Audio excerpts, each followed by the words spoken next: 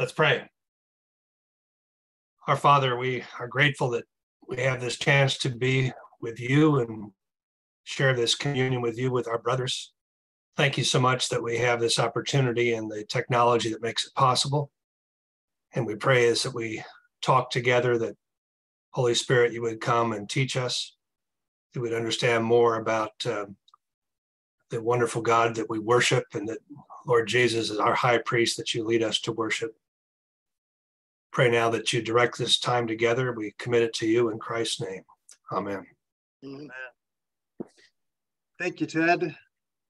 So, Bryden, tell us a little bit of your life story. You are not a boring person. You have a journey that you've taken. So take us a little bit on that journey, where you grew up, how you engaged theology, and, went on to become both a priest as well as an academic in your own right, and then an author, which we'll pick up at the end of that. But tell us a little bit of your story.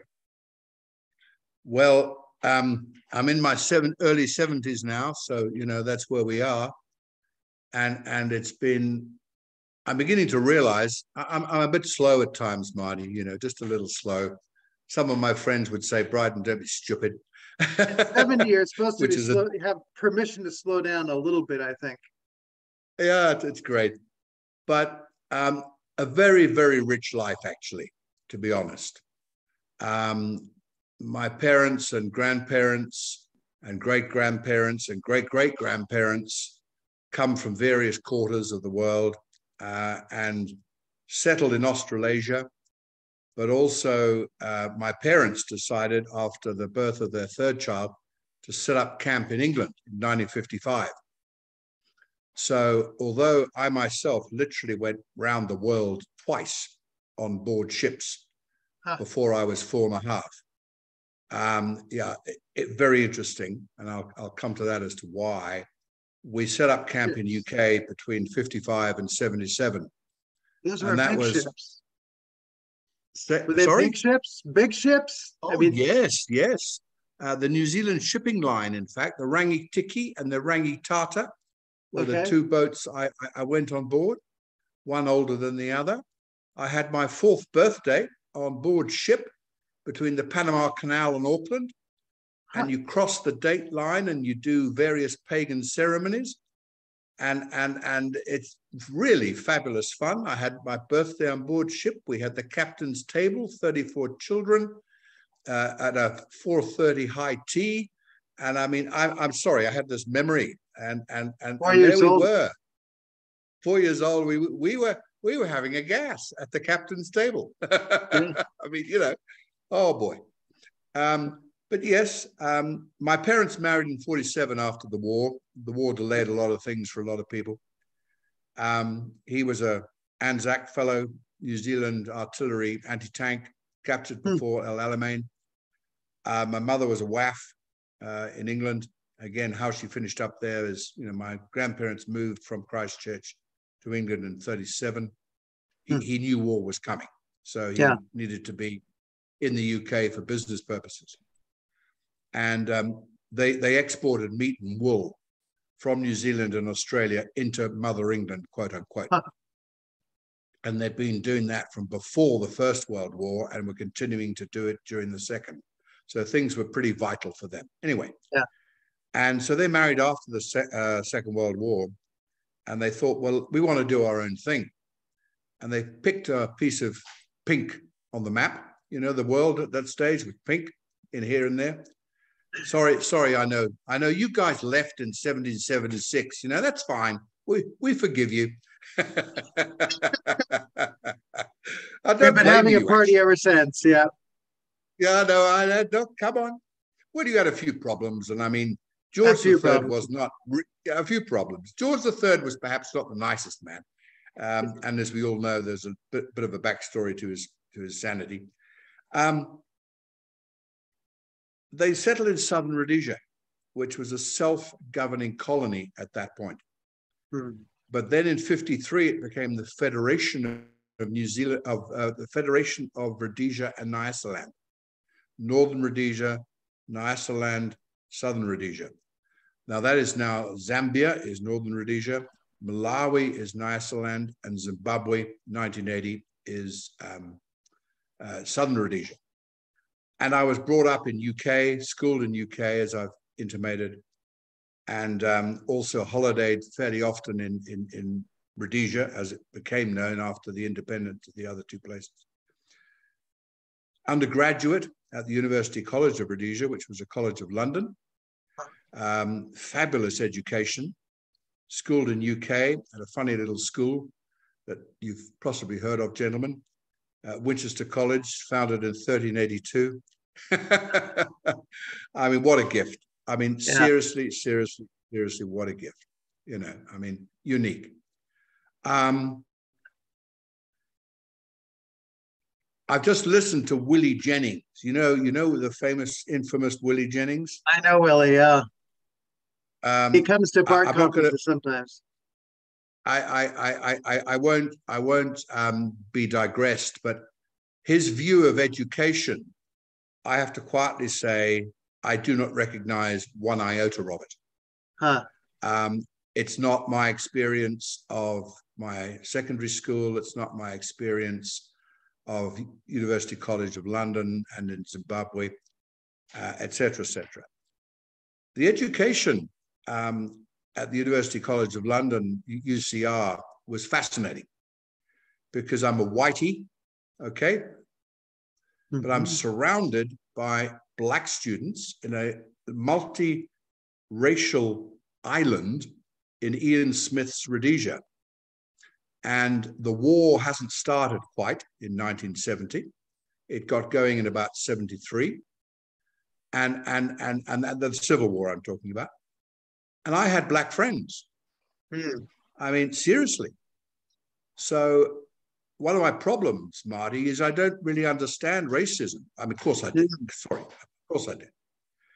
But, you know, I'm looking at a Black friend and I just don't see his Blackness. Yeah. And that was a fabulous education in itself. Mm. The best thing that happened to me at university as an undergraduate, there was a University Christian Mission led by a man called Peter Hall, who became an interesting clergyman back in England. He was in St. Martin's in the Bull Ring in Birmingham, and then he became the Bishop of Woolwich, which is part of the London diocese. And I mean, he's dead now, but he was very instrumental in getting me across the line, shall we say, because I was a bit of a, I don't know what I was, you know, 1960s product. You were fun. I was far too precocious. Yes, I was dangerously fun, Marty. Yeah. I believe that. Yeah, natürlich, mein Freund. So anyway, it was great fun. And over 6 months, you know, yeah, Jesus is a good guy. Jesus has taught us many things. He probably founded a church. But what is this knowing him stuff? Mm. I mean, come on, you know? How old were you at that point? I was 19. 19. Okay, well, that's a great point to ask those questions. Oh, look. And the question gets thrown back at me, I mean, which is how it's always done. Yeah. What about the resurrection? So I'm going, huh? And that was about a 4 to 6 months pilgrimage of historical inquiry, probability, evidence, what constitutes evidence, blah, blah, blah. And then this is where perhaps Torrance even sort of slips in totally unwittingly, because I did sciences at school, but also languages, and it was always a bit difficult where I sat. I was reading economics and law at the time. And anyway, you set up a crucial experiment, don't you? Mm. There's a hypothesis. It's called resurrection. Because if Jesus is raised, he's contactable. Right. More than that, he talks back. Mm. Seriously. Yeah. Talks back. And so you set up a series of, you know, crucial experiments, because that's what they are. Hello. You know, is there a ceiling or is there something beyond the ceiling? Yeah. So after 6 months, I was hook, line, and sinker and landed in the most beautifully gentle, sublime way, and changed to political science and theology, again, precociously. That was my degree in the end. The theology was more religious studies than what you and I would call theology, and that's the nature of Western university life, which I now know. You said about. It was gentle and sublime. I mean, you heard the voice, somehow God's address. Yeah. Is that right? Oh, God slips in, you know, doesn't he? Well, in my case, he kind of slipped in and took up residence before I even knew anybody was there.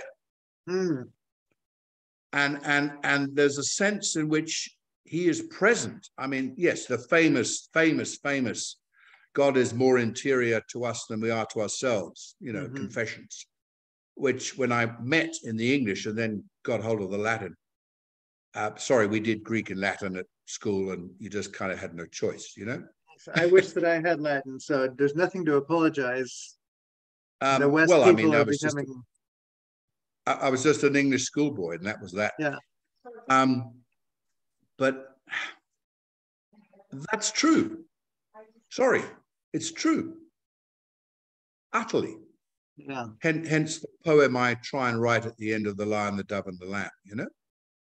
Crazy poem. We'll look at that a bit, maybe. Yeah.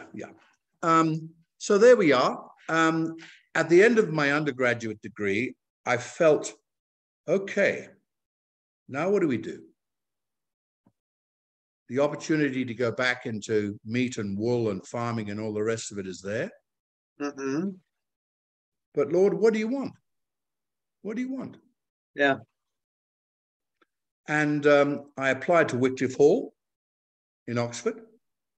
They were running an interesting thing called a certificate in theology, which was sponsored by the Faculty of Theology, Department of Theology, coordinated by the theological colleges for ordinands, specifically tailor-made for us.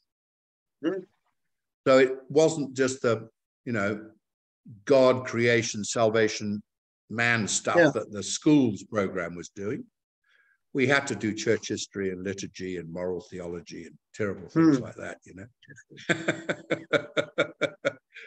And I mean, we were blessed. Come on. You know the name Oliver O'Donovan, I'm sure. Yeah. Well, Ollie, as we called him, he's in the flat at the bottom of the block of flats that I'm living in. And why is that significant? One story from my time there. We're doing, quote unquote, Isaiah 1 to 12, you know, as you do. Introduction to Old Testament. Get your teeth into this. And I'm up to chapter 10. Now, chapter 10 is about Babylon knocking the blazes out of Israel. And I'm going, well, Idi Amin has just killed Janani Lawum. I'm going back to a guerrilla war. I'm not too sure about this stuff, Lord. It's all very well reading about it, but you know, when you're in the middle of it in the continent of Africa, it's just a bit too real. Too real. So at 9:30, I stopped my work on Isaiah, and I toddle down the stairs and I knock on Ollie's door. I say, and he's gracious, he's working, but he says, "Oh, Bryden, what can I do?" And I say, "I've got a bit of a problem." And I mean, he's been lecturing me theology and moral theology, and we know each other. He just come in. So in a couple of minutes, I tell him Janani Lawum, guerrilla war. He goes, "Oh, have a cup of cocoa." You know, a cup of cocoa is going to fix everything, isn't it? And an hour later, 10:30, I leave him. We both need to sleep after all. You know, I have to get up at 7 o'clock to go to chapel. That's terrible. And that was my first experience of ordination training and theology and stuff. Very human, very interactive, very real. And I was ordained in 77, curate for 2¼ years. Then the bishop says, Paul Burrows says, now, Bryden, go and do what you're supposed to be doing, which is being a vicar. So in February 1980, I start in my own parish on the other side of Harare. And Independence is April 1980. And I mean, what a ride. What a ride. I mean, I can tell you stories that would finish your hair going my color, and I'm not going to do that because it's a war. It's a civil war, and it's gross. It's grotesque. Yeah. But also it's full of miracles. It's full of beautiful encounters. And as a nun once told me, you know, Zimbabwe is a very thin place spiritually. In other words, stuff breaks through from every side all the time. Yeah. That's true. It's true. I mean, I don't understand the charismatic movement. Oh, of course I do. Sorry. You know, Fountain Trust, Tom Smale, blah, blah, blah. Yes. But because Africa is ipso facto charismatic in every dimension, goodies and baddies, left, right, and center. And re-enchantment in the West is a bit of a cute idea, really. I mean, come on, guys. Hello, you know, you're there. Oh, boy. So, yeah. So when you throw that paper at me of Tom Smale and Tom Torrance, I'm going, oh, yes. All right. Let's see what we can do here. Yes. There we go. There we go. There we go. Yeah. And why did you pursue Episcopalian? Why did you pursue Episcopalians versus someone else? Good question. I mean, I'm indoctrinated as a Church of England schoolboy. Don't forget that. I see. Deep but into also, the roots. But I'm also inoculated. Did you hear that one? I'm inoculated. And I mean, when you go to chapel and you have prayers and you have all that stuff, and I mean, I knew the prayer of, you know, the collect for purity that we start with. Almighty God, to whom all hearts are open, all desires known, etc., etc. I knew that off by heart by the age of 9. I prayed it every night for years. So the Spirit was doing something. Yeah. Before I decided to do something else. Right.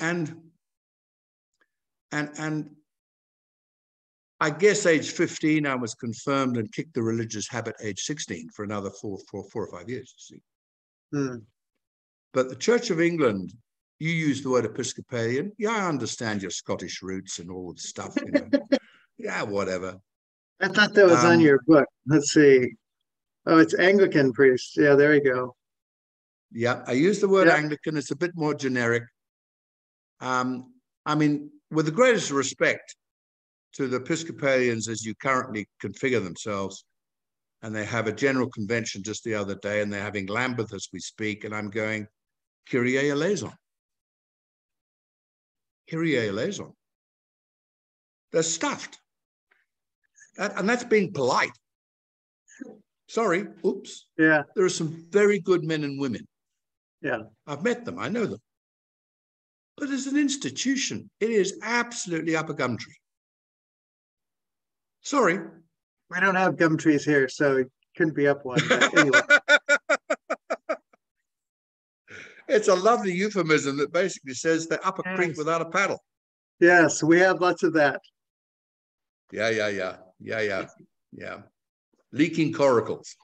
Yes. Oh, boy. So there you are. I mean, that's talk about going to a study with Alistair McGrath and the work that you did at that higher level, the expansion of your brain. Okay. It's 1985. Our family and so on are preparing to emigrate from Zimbabwe for lots of reasons. And I'm caught up in all of that. And I'm going, oh, all right, what does that mean? Do I buck it this way and stay? That's going to be difficult for lots of reasons, which I won't elaborate. So I said, well, let's take a sabbatical.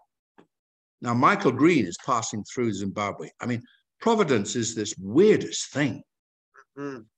I've met Michael already anyway, for various reasons. And I say, Michael, you know, I've got a sabbatical possibility coming up. What do you recommend? Oh, well, Wycliffe are just doing postgrad work. Oh, really? Oh, yeah. This is February 1985. And there's a bloke there called Alistair McGrath. You know, he can be a great supervisor. I mean, I didn't know him from Adam. I'm from Hicksville, remember? Zimbabwe's Hicksville. So I apply, and they say, sure, come and do an MPhil with us, you see. So I arrive and I prepare a 5-page, you know, resume of what I think I might want to explore. And I go and see this man, Alistair, who looks so young and fresh-faced. I mean, you know, dear me, bless his cotton socks. And JL Stordahl is an equal opportunity employer. Oh, that's Todd. That's Todd talking. That's quite funny. Don't worry. I'll just carry on. Carry on. And he reads my 5-pager, probably in less than 30 seconds. And I ask him a question about page 4, just kind of checking up on the man. And he goes, this looks quite promising, Bryden. Good. When do you want to start? So I said, well, I've got nowhere to live yet. I've got a wife and 2 children at that point, and we're commuting from Petersfield. Now, that's south by 2 hours along English roads. It's a long ways. Anyway, we find a place. We find a place to live. And as I say in my acknowledgements, it basically took me a full year to actually go beyond 30 minutes with Alistair, because I just dried up. I mean, you know, come on. He is even at that stage, just a fount of stuff already, you see. I mean, he's a polymath. He's a total polymath. One of these things where the dear good Lord kind of says, okay, let's see what we can create today, you know? And I mean, whoa, he just broke the mold, and that was that. Yeah. I mean, I will tell one story, and this is not against him. It's not against him at all. Bless him. We have 2 children. They have 2 children, Paul and Lizzie. And so I said, hey, come for dinner. So, I mean, I've been there a year now, and I've gone from an MPhil to a doctorate. And he says, Bryden, we need to get a babysitter. I said, okay, sure, you know. Now, we in our little village north of Oxford, we've got 3 babysitters already, but that's fine. So a couple of weeks, how's the babysitting going? Oh, well, Joanna's sister, wife's sister, can't come on the day they're recommending. Long story short, they came for high tea on Saturday afternoon with their children. And it taught me a wonderful lesson, because I had dinner with them when Kathy went back to Zimbabwe. And dear Alistair, he is such, I mean, he's changed him now because he's been out and around a bit. But this absolute genius was finding social stuff difficult. And what married couple with 2 children aged, you know, 5 and 3 don't have babysitters? You know, come on, you know, it's life. It's called life. Yeah. It's called eating, you know. And dear man, oh, I've got to get a babysitter. Well, yes. Oh, Joanna's sister can't come from London that day. I'm going, oh, tick, tick, tick. You know, the wheels are starting to turn here. And I mean, your other work, you've got about 5 selves, I would imagine, Marty. I've looked at the blurb of your 3 books, and I'm going, oh, goodness me, more stuff to buy and read. Yes. You know, but I mean, we are interesting creatures. And when you have a man, dear man like Alistair, I mean, he is so beautiful. He came to stay in Australia for a while in the 1990s, did a preaching course at Ridley College, Melbourne. And of course, what did I do? I said, okay, I'm going to lasso you and take you to the real Australia. And so we got in the car on a Friday, crack of dawn, and we drove north 5 hours to a station we still owned in the family at that stage. It's now a New South Wales state park, so everybody can go and visit. So that's another story. That's how and why that happened. And we were there for a couple of nights. And the assistant manager's Aboriginal man, sorry, back to racism. I mean, he's an Aboriginal man. He grew up on the place. He knew it better than I did. Yeah. Big property. And we're out for lunch and we're boiling billies for tea and eating this and eating that. And this lovely man is like a child watching emus and kangaroos and life in this bush. Yeah. With gum trees and plains and red dirt. And oh, did we have fun? Oh, man.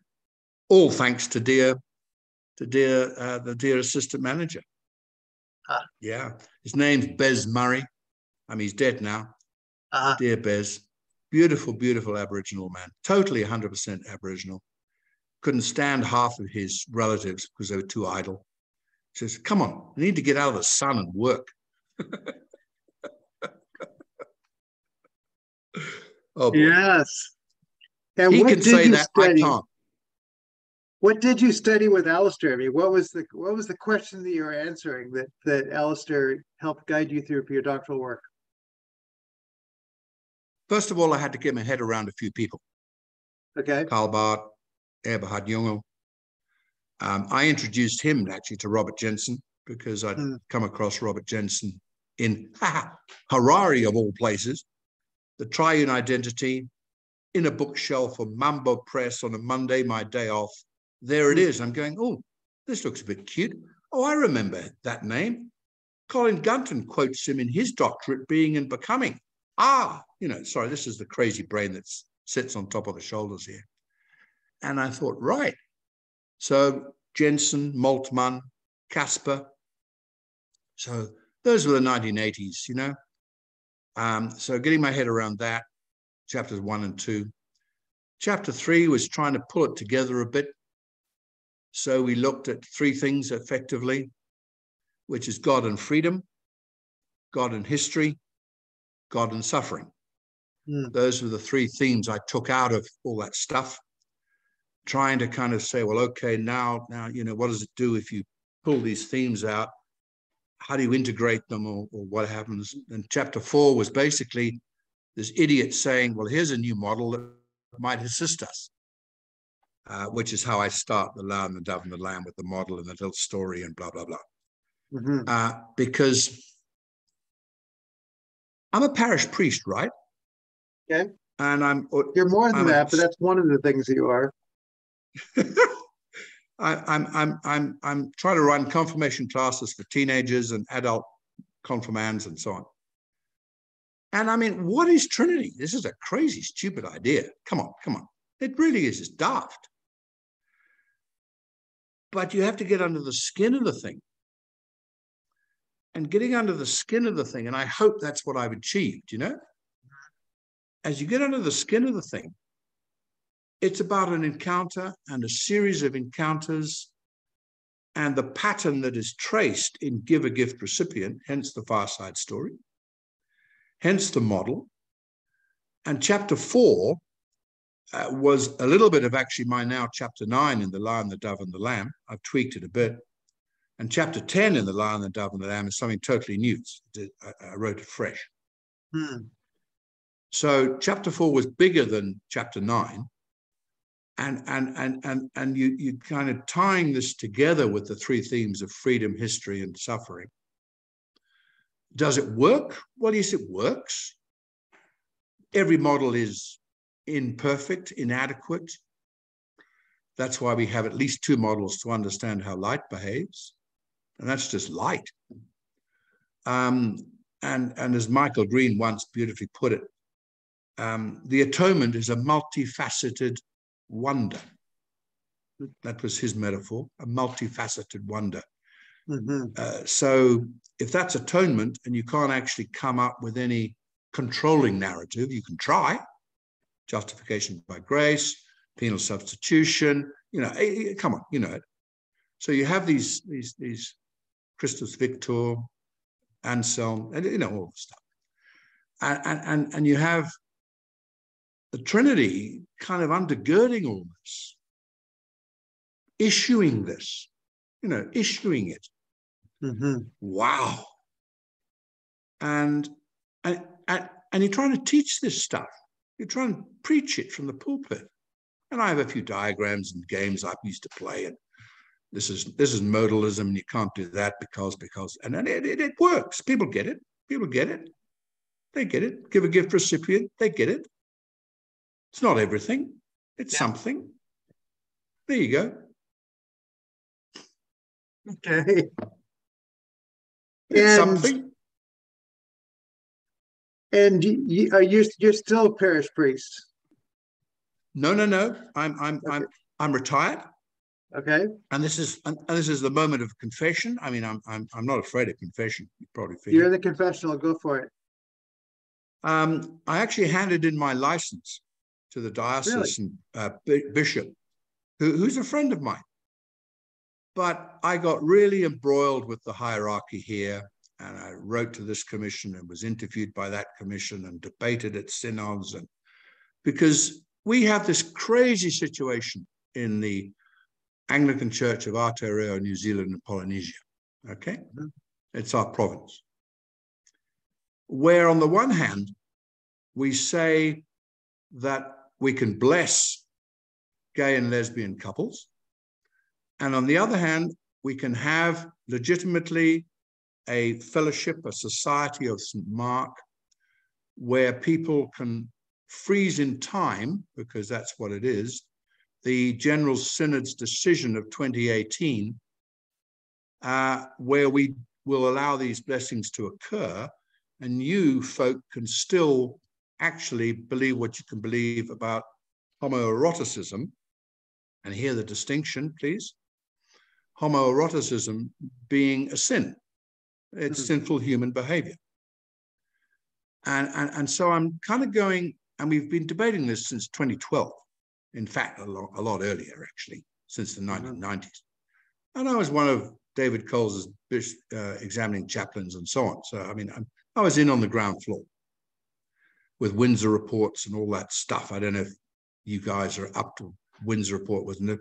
It was an Episcopalian exercise. Okay. It was an Episcopalian exercise. Tom Wright had a lot to do with it.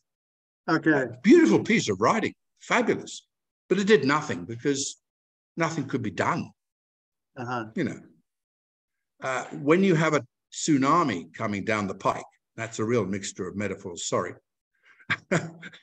When you have this tsunami of cultural whatever, and you have a church who, well, bless them, they don't have the apparatus spiritually, morally, theologically to sift this stuff. In my language, we've lost a theological anthropology. We've lost it. It's taken 300 years to lose it. And I talk about a bastard stepchild of the Christian faith. So I reluctantly, after 8 years, I handed in my license to dear Peter, the local bishop. And I mean, we still talk. He's in Lambeth. We email. I'm trying to pray for him in Lambeth. Do I fellowship and worship with the odd Anglican crowd? Of course I do. We're in a very funny place, Marty. Very funny place, globally, I mean, ecclesiologically. I know a little bit about America. I get very confused by American denominationalism. Well, we are not without our own confusion. That would be, except to say we are all in the hands of God. Oh. Look, what's the book of Revelation trying to tell us? It's trying to tell us a lot of things. Yes. But, he's the Lord of the church. He moves amongst the seven lampstands. He speaks to the churches. Hear what the Spirit is saying to the church. It's his church, Marty. And he still speaks if we have ears to listen. Apparently, it's his church, mate. Apparently so. Though a lot of people are trying to take out a franchise and take over. But anyway. Ah, yes. Well, it's exhausting if you do that. It is, but people love to try it though. You're fighting against a pretty big. It's good for business, though. That's the thing. You get to collect all the profits. You can pass it on for nepotism. How stupid of me not to realize this. So when did you meet T.F. Torrance in your work?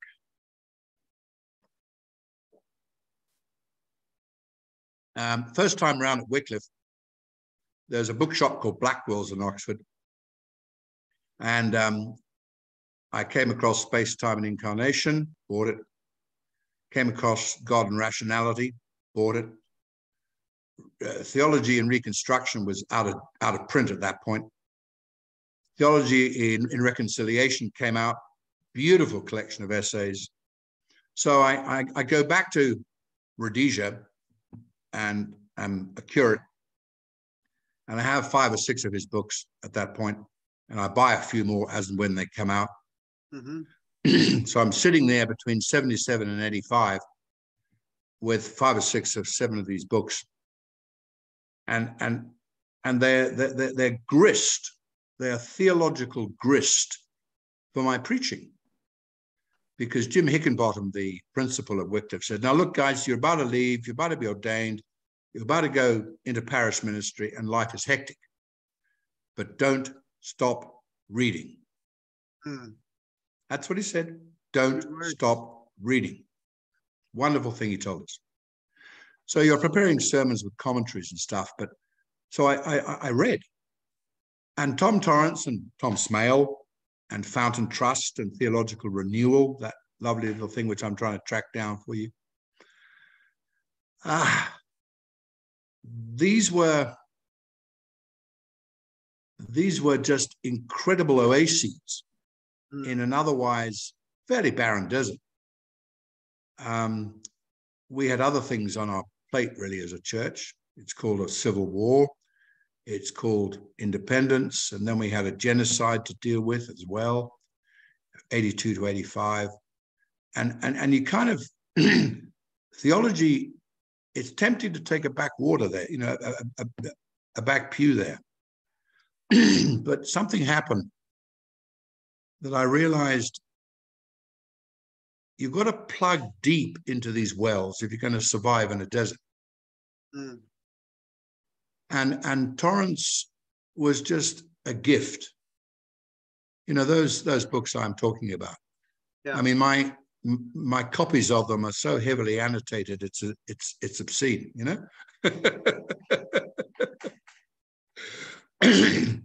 and I mean, he was manna in the wilderness. So, you know, and of course, the lovely man called William Neal, New Testament scholar, came out to the University of Rhodesia, now called the University of Zimbabwe, after independence. And I was an examining chaplain for a little program. They were running a diploma because I was a graduate there, and they thought, you know, use me. So they used me. I met William Neal around 1983, 84, when I was beginning to think, hey, look, I've got a few ideas that need sharpening up and focusing and putting down, perhaps. So when Michael Green suggests a sabbatical and how to do it, it was already forming. Why is William Neal important? Well, he's a personal friend of Tom's, isn't he? Tom Torrance.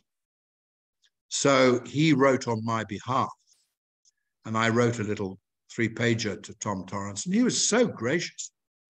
He sends me a typescript back of what, in fact, is a little monograph in his thing on Rana, which was dated from the mid-70s, which is the Guntaxion of Rana's, you see, which was all the buzz at that point. And it's Tom Torrance's take on it. I mean, I'm sure you know it. And I thought, oh, he doesn't know me. William Neal knows me. And here's this man, you know. Fast forward, I went to the Theology and Science Association in Oxford second time around in the mid-80s. And TF arrives one day, you see. It's his turn. That's when I first met him face to face. Only time I've met him face to face. Uh-huh. And I mean, what a saint.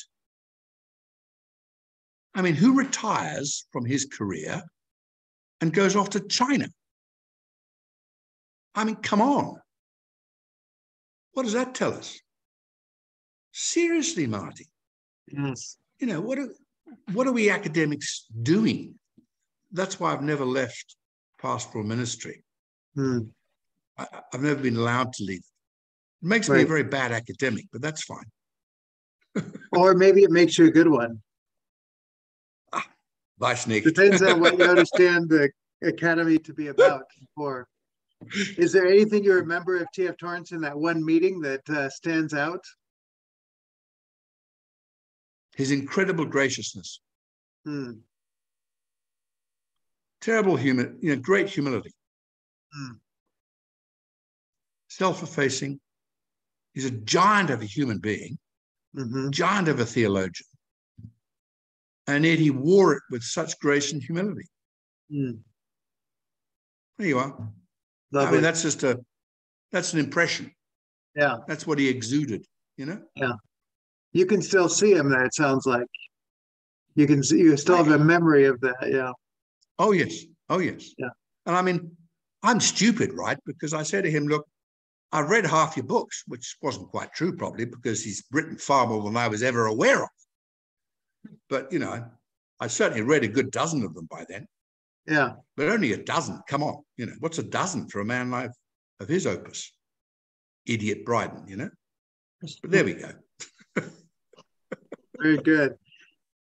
Tell us a little bit about the book and the metaphors you play out with the lion, the dove, and the lamb. The title is intended to do something. You're hoping a reader will see that and be intrigued. Tell us a little bit about that. Well, I hope it kind of goes, oh, what is this guy trying to say? The subtitle, of course, is The Giveaway, an exploration. But I talk about that in the preface, as you've seen, I hope. Yeah. And the dove is the Spirit, of course, and the lamb is, of course, Jesus, but not quite the lamb we think. You know, I mean, I grow lambs on the farm, plenty of them. Right. You know, but the Lion of the tribe of Judah and the Lamb of God I talk about in the book, as you see, when we come to Revelation 4 and 5. And then, of course, why the lion? Well, is that the Lion of Judah? Is that, you know, the Revelation 5 stuff again? The answer is, well, it's not, because I take it over from Alec Matea's little book on the Bible Speaks Today, The Message of Amos, because I taught Amos, and I had 5 or 6 commentaries. Anchor Bible series is the best, I think. It's only 800 pages, for goodness sake. These 2 guys, you know, who write it. Yes. One of them an Aussie, actually. One of them's an Aussie. And the day of the lion, because how does the prophecy start? You know, the lion roars from Zion, and the pastures of Carmel wither. Now, what's your geography like? You know, Carmel's a long way away from Zion.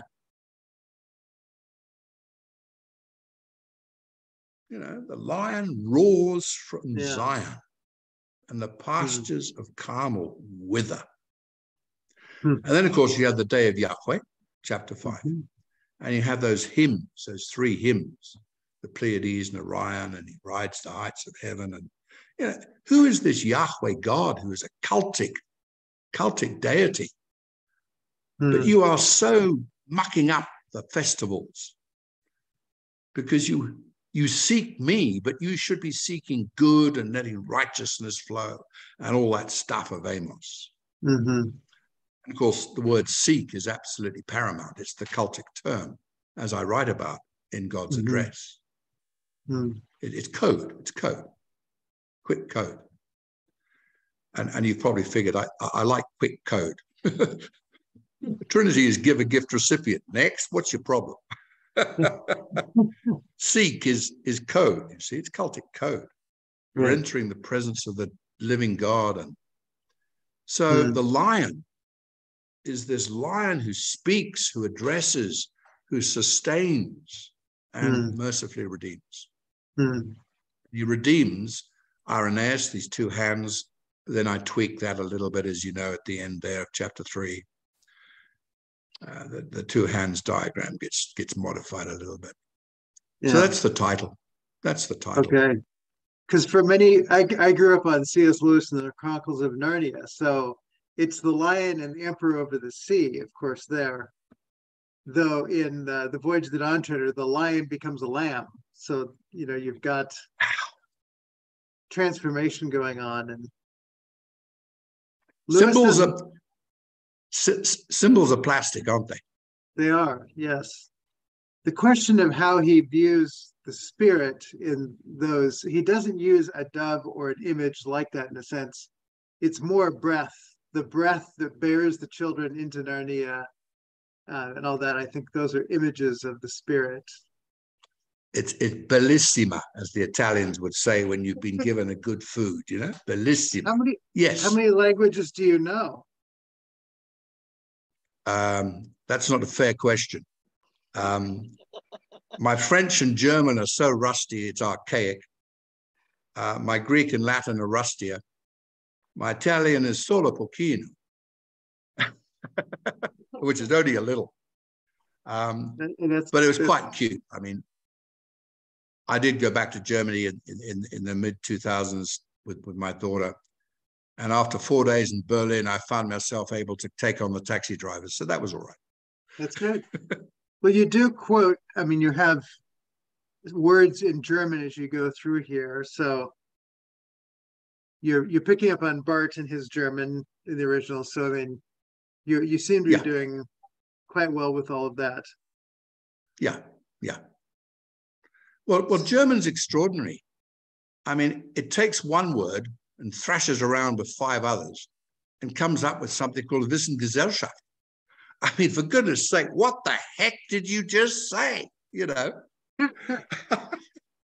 Yes, well, I'd say you're letting language do its work in you even still, even though you may forget some things, it still has its playful way of spilling out here and there in recipes and such. Yeah. So in your introduction, go ahead. No. That's fine. I mean, everything in you plays together well, so that's all fine.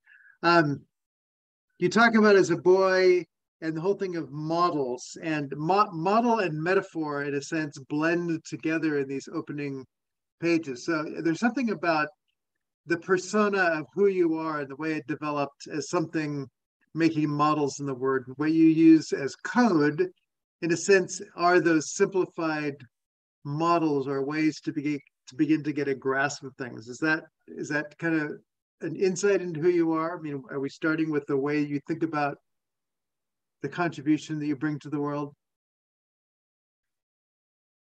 My father was a beautiful colonial Edwardian, and he never really understood me, which is fine. Oh, yes, okay. Yeah. That's my response. Reading Howard's comment there, okay. I am. Yep. How else do you respond in German? Well, you don't speak it, you do it, you know.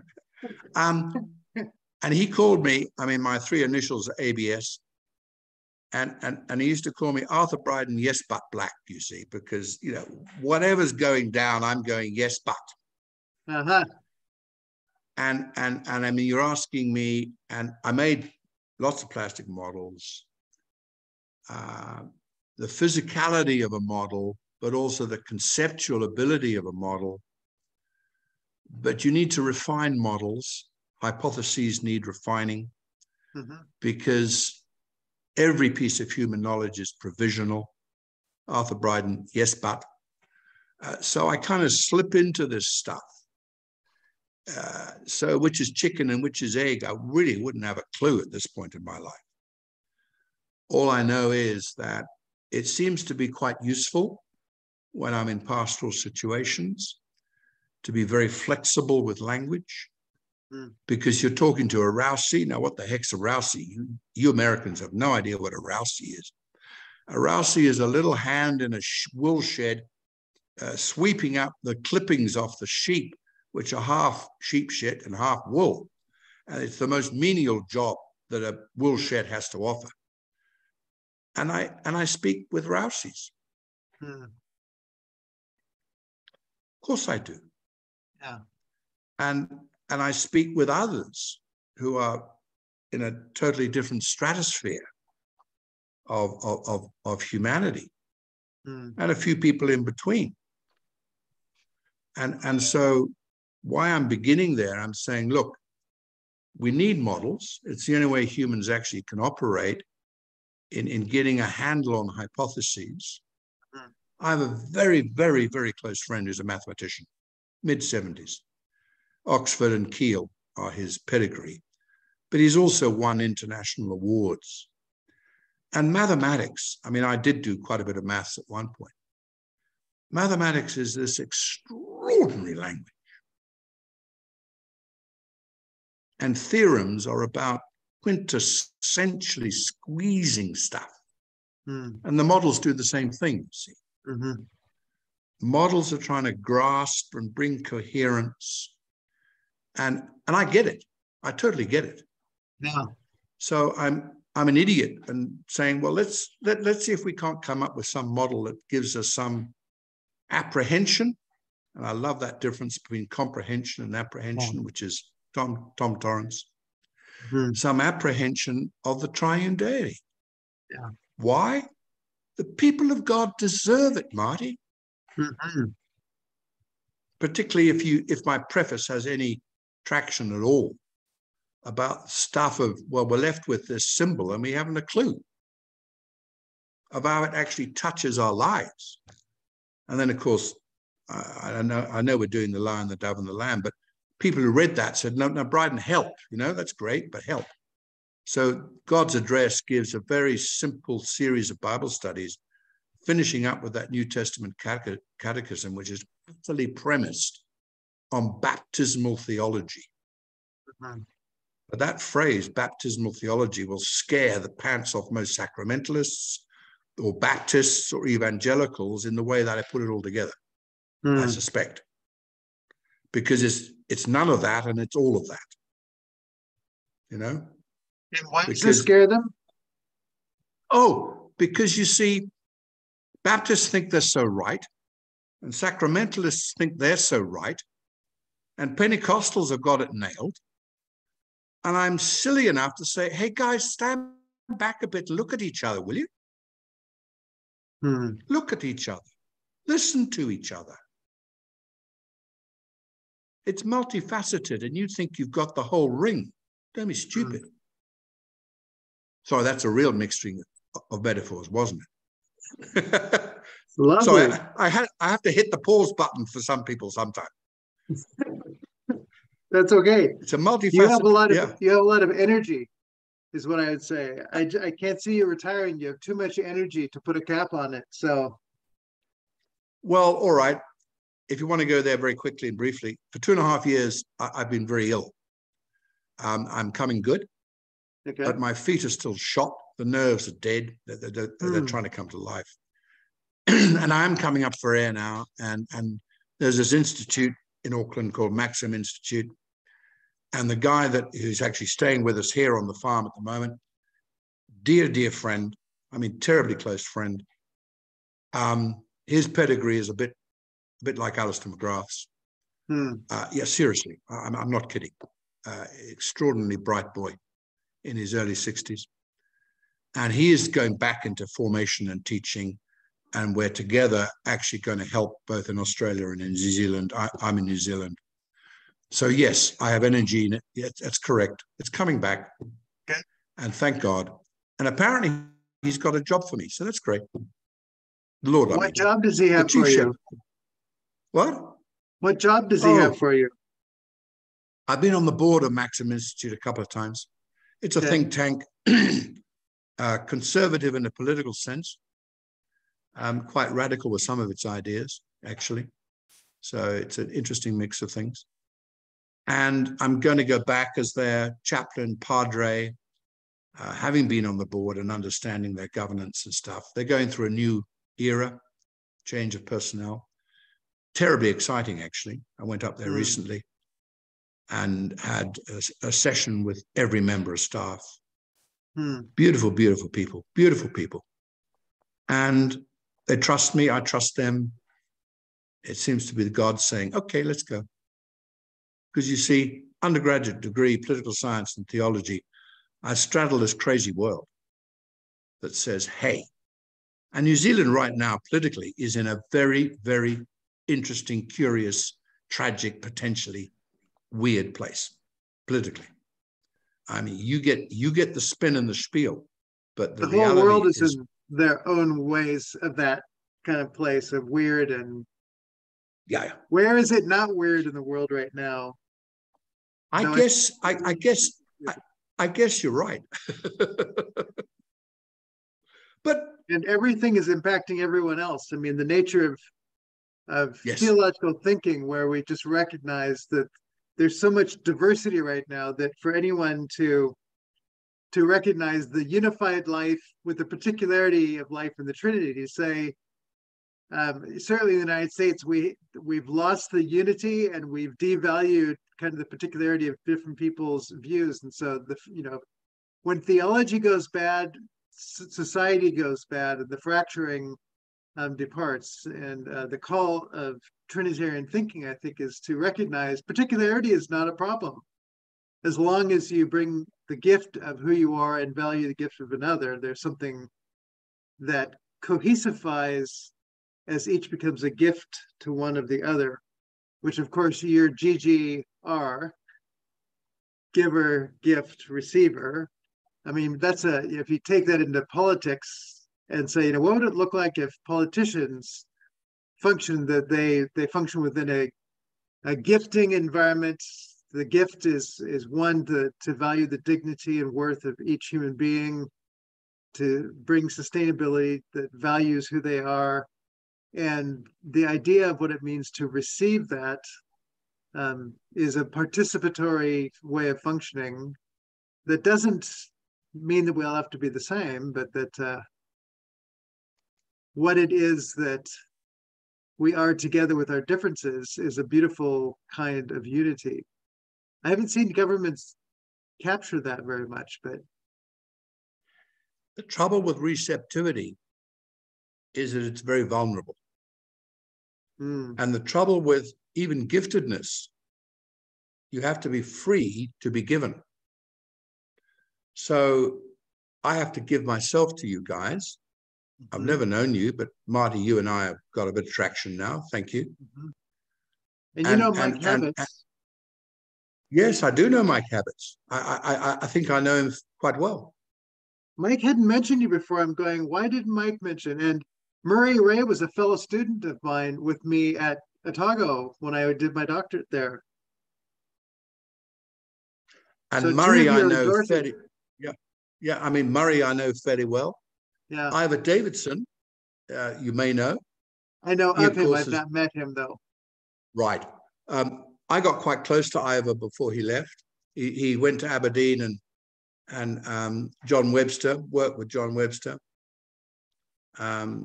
He's shifted now, but I mean, and he's retired. He's a Scot. Scot, retired in Scotland. Very capable theologian, Ivor. Yeah. Very capable. Yeah. So your introduction, you talk a lot about metaphors. Yes. And just introducing, at some level, the world of elasticity with language. I mean, I've kind of heard you mention this as you go along, that we can't get over interested in our language without recognizing that they're all trying to get us in their own colorful kinds of ways at reality, which when you quote McFague, Christian theology is that of personal relation. So to say the nature of the triune God is existing in personal relation, the participation of humans, following Jordy Ziegler, is at some level to respond to the gift of God's uniqueness to us. Not that we would conform to some standard, but that we would become who we are in the dynamic of our personal relationship because of who God is. And I mean, McFaig, I will be ambivalent towards, to be honest. She's yes. I'm just quoting from you on page 2. So of course you are. Yes. I'm fully aware. I think she just did. She just die recently? I don't know. I think she did. She might have. I think she was at Vancouver School of Theology. I think she just died within the last couple of months. So yeah. Well, may she rest in peace, because that's it. Tom Torrance has some very interesting things to say about her style of theology and her ilk in God and Rationality in the opening chapters. I mean, almost prescient. It's 1971, for goodness sake, and he's talking into the world of the 21st century. Fascinating. Yeah. Because not all models are useful. Right. Some of them are downright useless.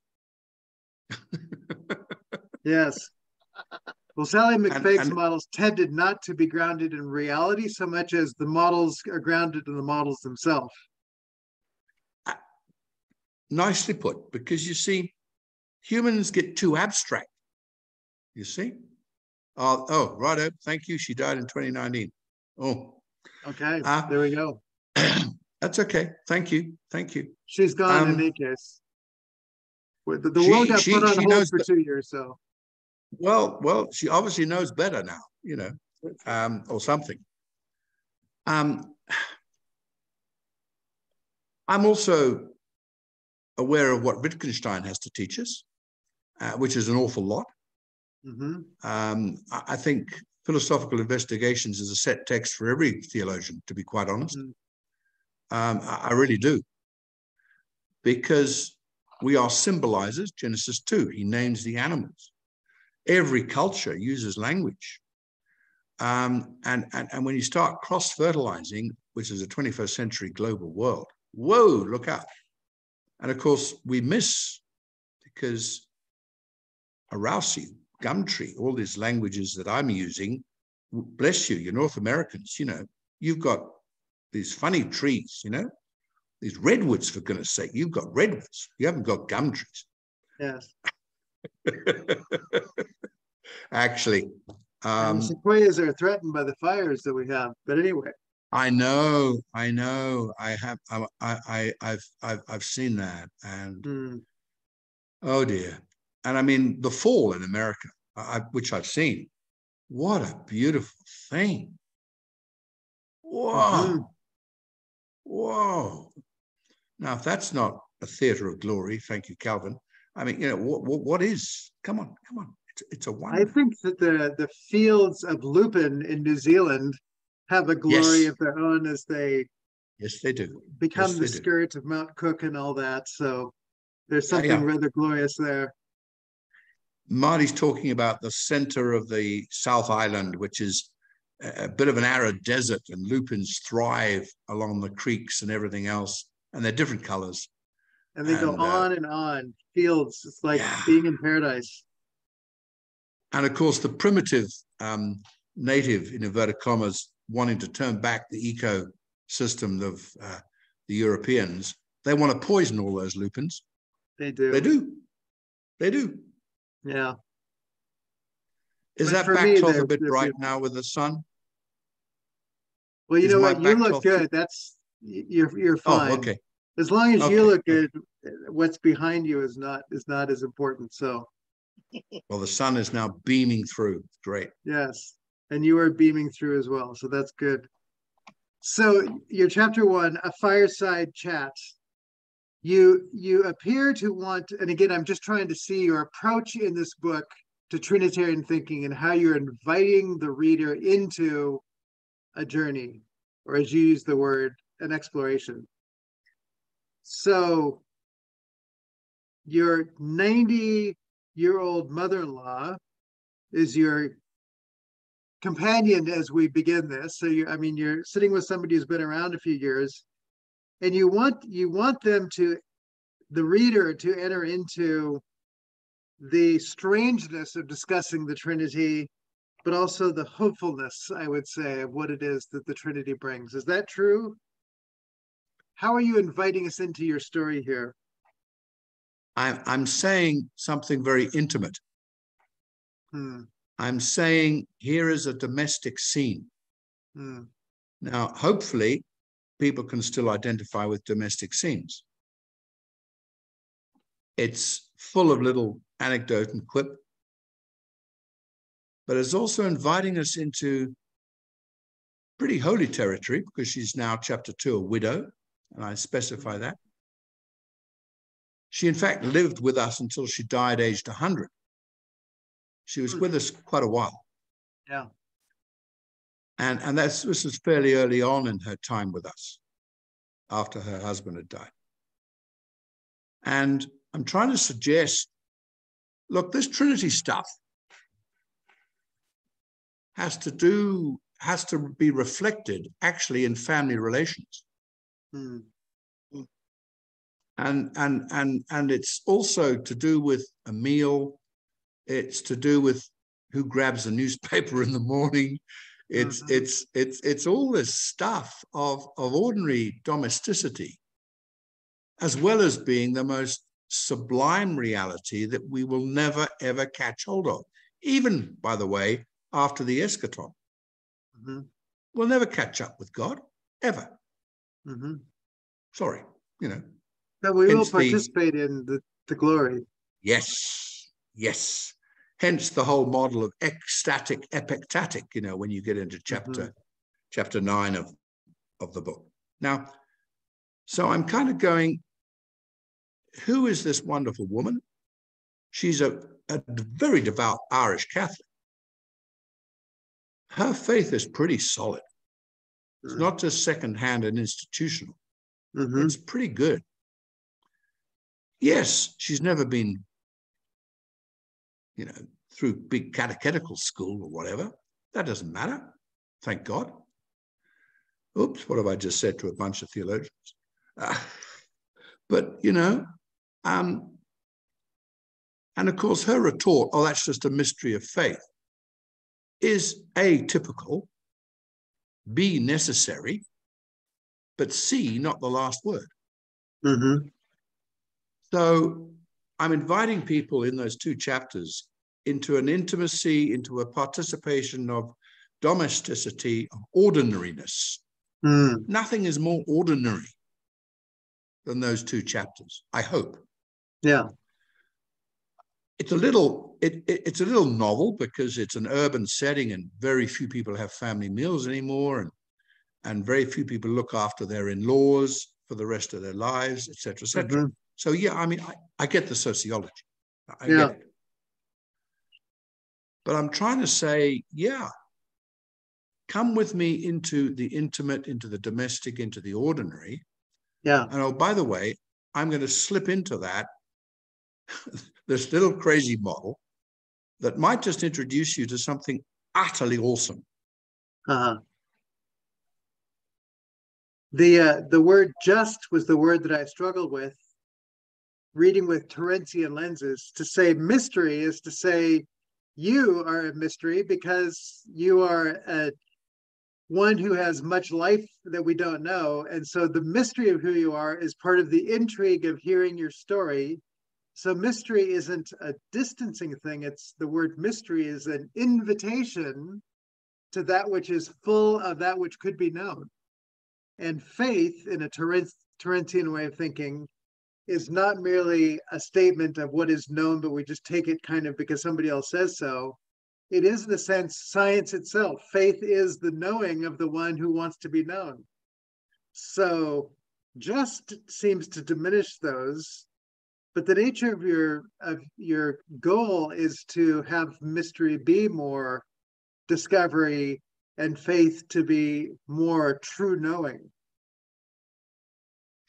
Can I play with you again, you see? Why did I use just? I mean, it is so pathetically inadequate. It's not just anything. And I will continue to use paradoxical language to provoke. Right. That's part of what I do.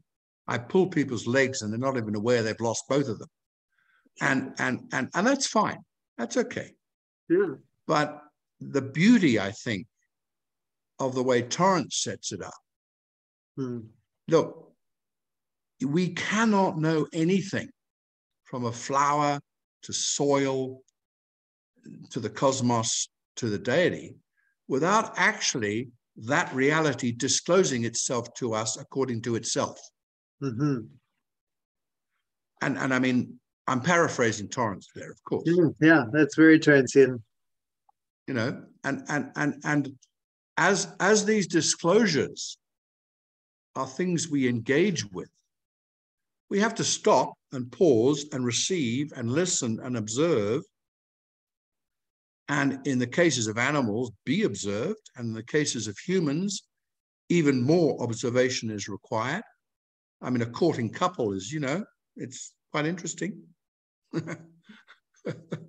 And then after I've been married 45 years, you know, we're still trying to figure the game out. I mean, it's what it is. Yes. Because we're slightly different and stuff is also, you know, it's wonderful. And this deity who discloses and says, I want you. I want you. His desire for Marty is so passionate, so full of energy. But also, hey, Marty, cut that out, will you? Because he wants the best for Marty. Yes. And Marty already thinks he knows what the best is. No, we haven't a clue half the time. So, oh, by the way, cut that out, please. Yes. I mean, this extraordinary giving and taking and engage, because that's baptismal stuff. You're putting off and you're putting on. You're putting off and you're putting on. Wow. You know, poor old Edmund gets his whole thing de-dragoned, you know. He does indeed. And I'm afraid, sorry, you and I need a lot of undragoning. Yes. That is a good word. That's a good word. I mean, your sense this book is, I mean, your comment that you're writing an academic study of the Trinity, doesn't the Academy need an undragoning as well? It isn't your book an attempt to undragon in a way? You do get a little bit thick in your language at some points that not everyone would get that, and so that may still be a bit of dragon. But your agenda is de-dragoning, undragoning, however we take the dragon out of it. Doesn't the Academy need to be called back in a sense to the vivid life force that the triune God brings to us, and not to reduce it all to arguments and models? And I mean, theological education, I've been on the skirts of, again, quite a bit of my life. Yeah. I participated in seminars and workshops and lectures and so on. I used to lecture in Melbourne. And because the industry, and it is an industry, and I've got a son-in-law who's a professional academic, has become such a financial rat race of sponsorship and funding, and even that is only 20 years old. Maybe it was easier 25 years ago, perhaps. Certainly easier 40 years ago, because economies, Western economies, are now different things. Yeah. And when there's not a lot of disposable income, what do you start chopping off, you see? I mean, it's not very useful, in inverted commas. It's not very pragmatic. And I mean, you know, what's theology? Now, you and I actually understand that a culture is so split, and humans are supposed to engage in that split to heal it, to be some sort of a bridge builder of the various dualisms that Torrance kind of, you know, identifies. The Academy is also different in different parts of the world. Although international scholars move around and get different jobs, and we have that lovely, lovely man from Melbourne. I forget his name. Sorry. You know, he got up at 6 o'clock in the morning to do that stuff on his paper on hermeneutics about 2 months ago. Yeah, exactly. Yeah. You're scratching too. No, I can see his face. I can see his face. Yeah, exactly. And I mean, I quote him as an example of an international scholar who's moved and so on. And, right. And you yourself have links back into New Zealand, and but I actually think we need professional theologians, because guys and gals. Darren Sursky. That's it. Thank you. Because you need time to read, and you need time to digest, and you need time to spend together, rubbing each other, you know, chopping off the corners and polishing each other up. There's a huge place for the academy, technically, theoretically, hopefully. What I think we're dealing with is a cultural confusion that has so invaded also the academy. And I mean, I look at some of the stuff that some of the students in Oxford in the last 2 or 3 years have got up to.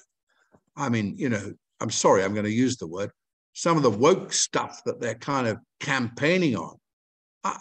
I want to say, hey, just stop, guys and gals, stop.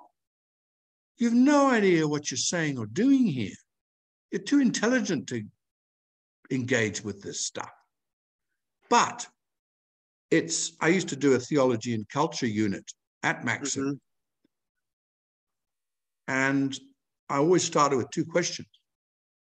The last creature to ask questions of the water is the fish. Secondly, the first time the fish knows itself to be the creature that it is, it's when it's caught and on dry land. And these poor students would look sideways and say, who the hell is this? But they got into it very quickly, because cross-cultural things are fishes being caught. And we're taught that we've been swimming in a cultural pond that may be a bit polluted. Mm-hmm. And hence the stop and I have no idea what your institution is really, or what your lovely friends are. I've taught in many institutions from many different perspectives. I've taught in a Catholic University, Free Methodist, Lutheran, non-denominational, Pentecostal. Yeah. So I mean, I have a very broad, many ponds. Well, hallelujah for that, because you might get a bit of a braided river as a result. You know what I mean by that metaphor. The academy, we need the academy because we need professionals who have the time, and society sets these people aside and pays them. Yeah. You know, because we need that stuff. The difficulty I have with some of the academy is it has now become so politicized in a very narrow ideological fashion that, I mean, Willie Jennings, for example, I mean, I listened to a YouTube thing of his yesterday, and I'm going, I don't recognize this man, in inverted commas, that you're describing as a Western product with his 3 criteria and all the rest of it. I mean, it's his book, After Whiteness. Mm-hmm. And I mean, I just, sorry, the school I went to, the universities I went to, people, come on, that's not my academy. So I don't know what academy you're trying to articulate or dive into or reform. Because he wants to reform the academy too, doesn't he? Big time. Yeah.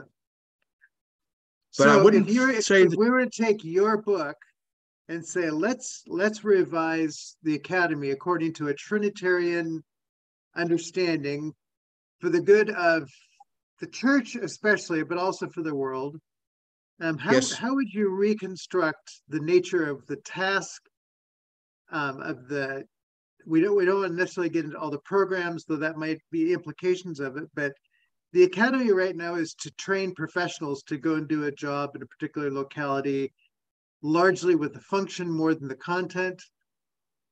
how would you revise if we were to say, let's use Bryden's book to rethink the nature of the task of the Academy for the next couple of decades here? How would we take your work and re-envision? That's a bit of a curveball. I like it. Good. And the words reconciliation and reconceiving, I mean, chapter 9, those are your words. So I'm playing with that as well. Oh, you're throwing the ball back at me. I love it. That's all right, Marty. Well done, you. No, that's your job, mate. That's your job. There it is. So what have I just done? I've actually begun to answer you, haven't I?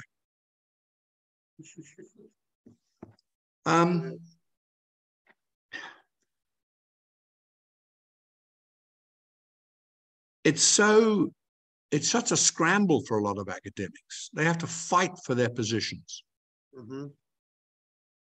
There's so much competition, and dare I say it, a bit of jealousy and envy and kudos at stake. And, now you'll actually get that in a woolshed, by the way.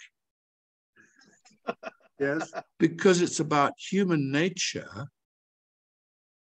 in a fairly unredeemed set of patterns that then become habitual. You know that. Yeah. I guess your 3 books might be trying to say something about that. They do, yes. And these habits of ours, it takes a long time to break a habit for an individual, let alone for an institution. Mm-hmm. Let me just talk about something in the past. Jim Hickenbottom, principal, 1974 is when I went, left in 77. He went there in 71 when Wycliffe was about to be closed. And he's at Durham, and he was a man of slight stature, 5'5" in the old language. And in 3 years alone, by picking his staff and by getting rid of the dead wood, he began to reform Wycliffe. And it's now one of the leading, quote unquote, evangelical Church of England seminaries. Now, I'm answering your question by saying it always takes a lead person or lead persons who then pick a team, because we can never do these things on our own.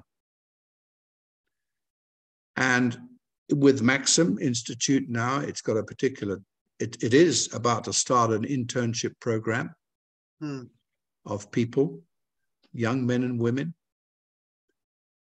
And we have to sink our lives into them as part of what we do, as well as researching particular policies that may or may not be of use for the political life of Aotearoa, New Zealand.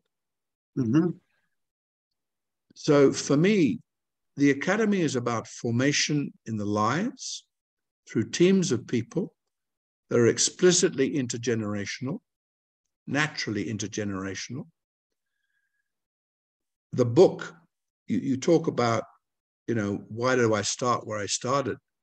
I mean, you can't get more intergenerational than the way I started. That says something, I hope, about the Christian faith being a traditioning body of people. Why are you got a reading group of Tom Torrance?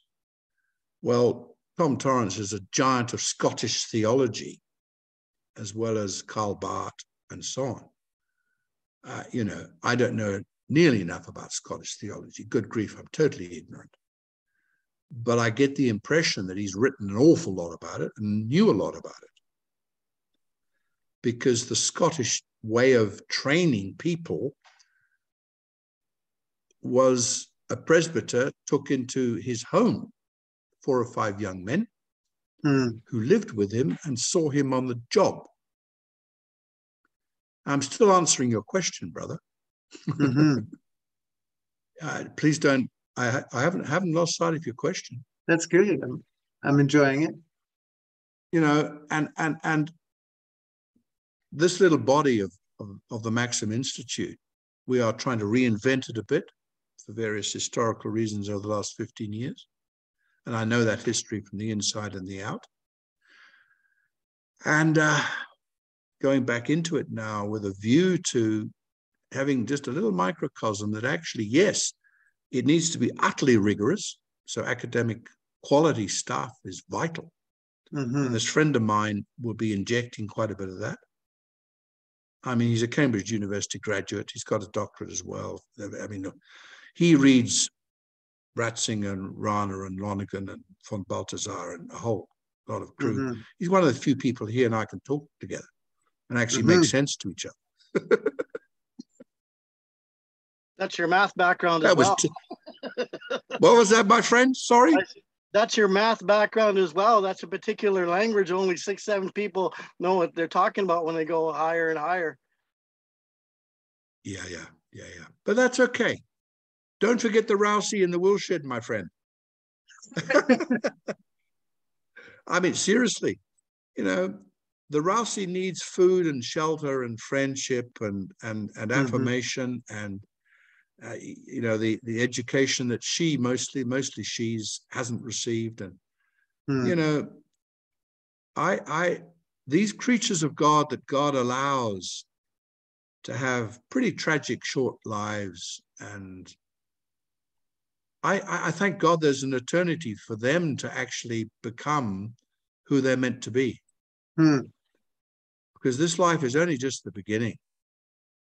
And I think I have enough evidence now to say, okay, they're dead from our point of view, and they've been utterly wasted from our point of view. Utterly wasted. Terrible, terrible word of a human being. And God says, I ain't done with them yet. Mm-hmm. I am the God of Abraham, Isaac, and Jacob. I am the God of the living. And all the dead in Ethiopia, in eastern Ukraine, in Mariupol, Venezuela, Amazonian jungle, Zimbabwe. Mm-hmm. He's not done with them. Hey, that's hope. Hope is good. Yes. Marty, can I ask a question? Yes.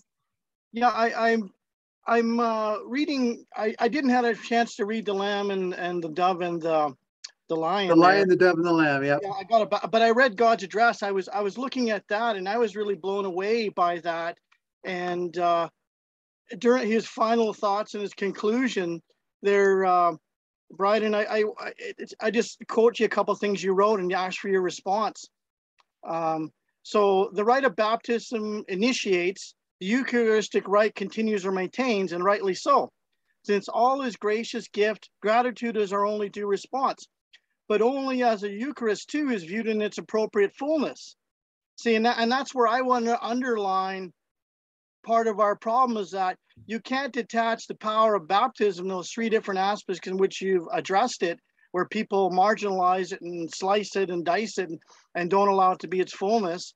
But then you, right after that, you quote, notably through the T.F. Torrance quote, both sacraments must duly envelop within the dynamic field that is the Holy Trinity, the envelopment of which is better appreciated by the means of the model grace giver and recipient.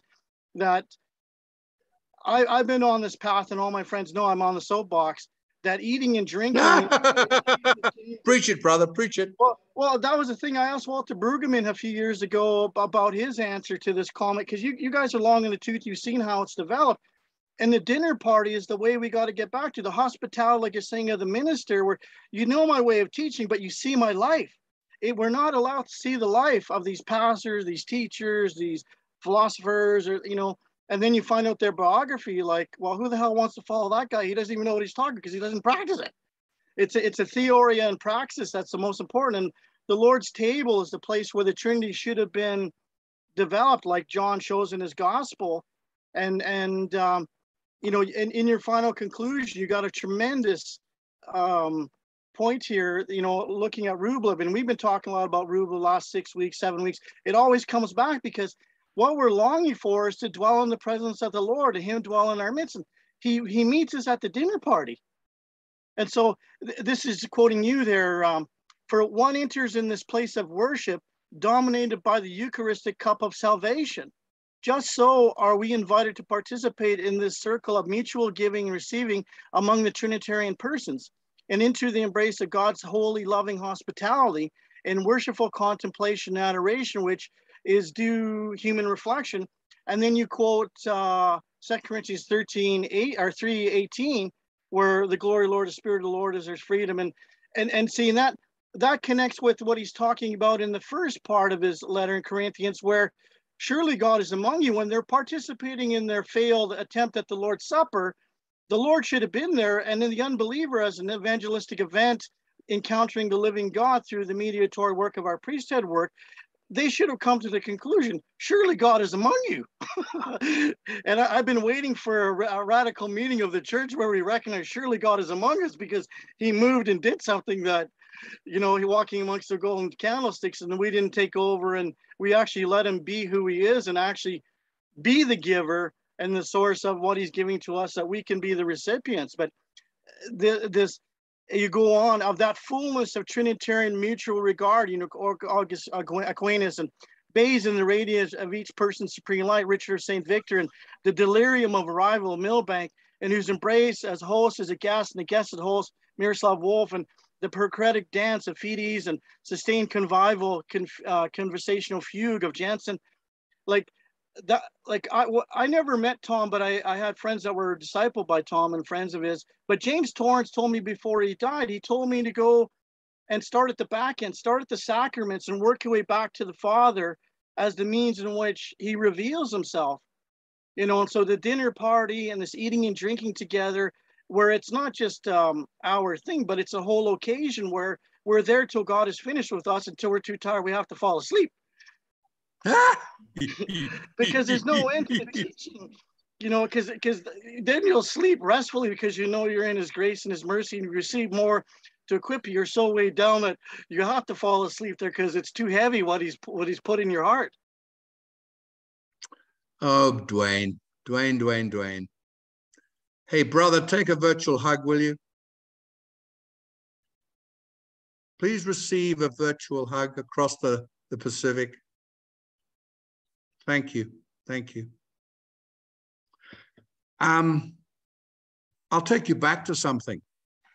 In 1983, my bishop asked me to go back to the church where I was a curate. And when my wife and I went back with our 2 young children at that point, we were the 3rd couple under the age of 40. Okay? Now, that was just a demographic comment.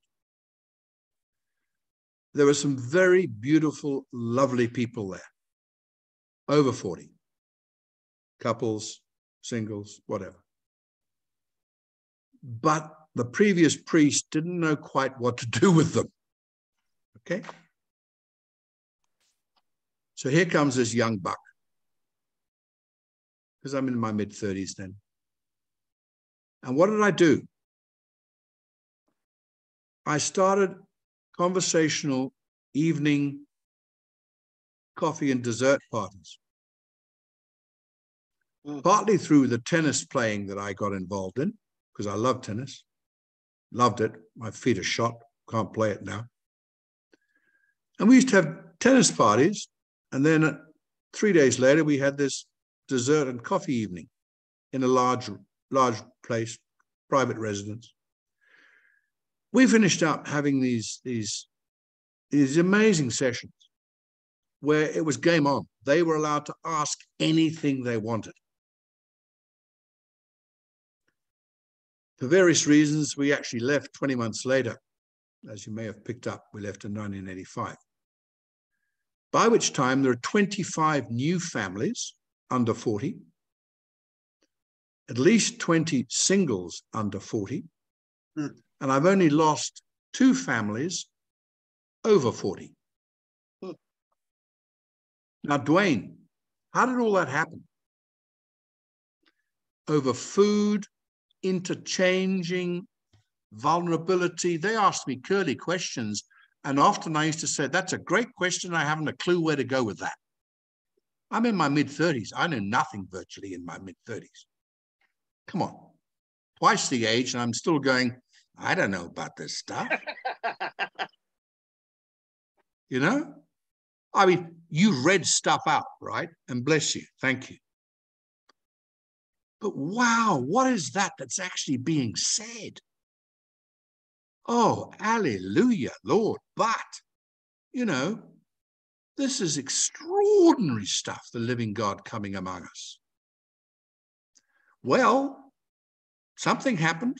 They noticed God was there, and they said, I want a bit of the action.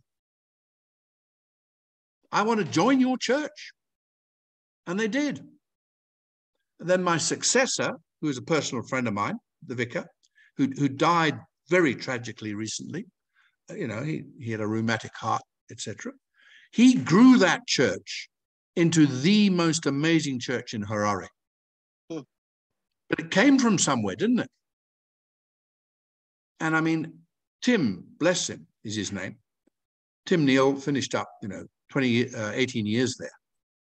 But then there were a bit of politics that got in the way, and Mugabe wanted to kill him and various other things. I mean, oh boy, you know, sorry, this is real stuff, Dwayne. This is real stuff. I've been in the church. I know how it is. Oh, no. This is politics in Zimbabwe. He got run off the road. Oh, yeah. He got run off the road by army trucks. You know, they wanted the man dead.